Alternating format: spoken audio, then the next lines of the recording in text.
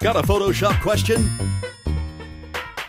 Brought to you by the National Association of Photoshop Professionals. It's Ask Dave. Here's a quick one this week that came from John Smith, I'm not making that up, who asked, is there a quick way to duplicate multiple layers at one time? And the answer is, up until CS6, not really, because you couldn't duplicate multiple layers. But one of these nice, small, but important changes in CS6 is you can select all the layers and then use a standard keyboard shortcut, Command or Control J, and now you see those layers are all duplicated. So that's pretty cool. Now, as an added bonus, if you had previously taken your layers and put them into a group, I just pressed Command or Control G once I'd created that group. Now you can also duplicate the group, something that again was not possible before. Now you could take an entire group and duplicate it, copy it, and do whatever you want with it.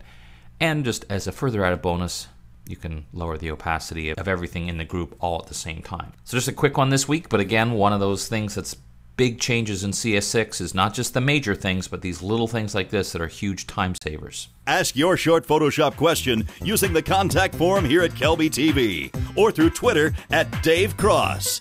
Thanks for watching Ask Dave, brought to you by the National Association of Photoshop Professionals and the Dave Cross Workshops. We'll see you next time.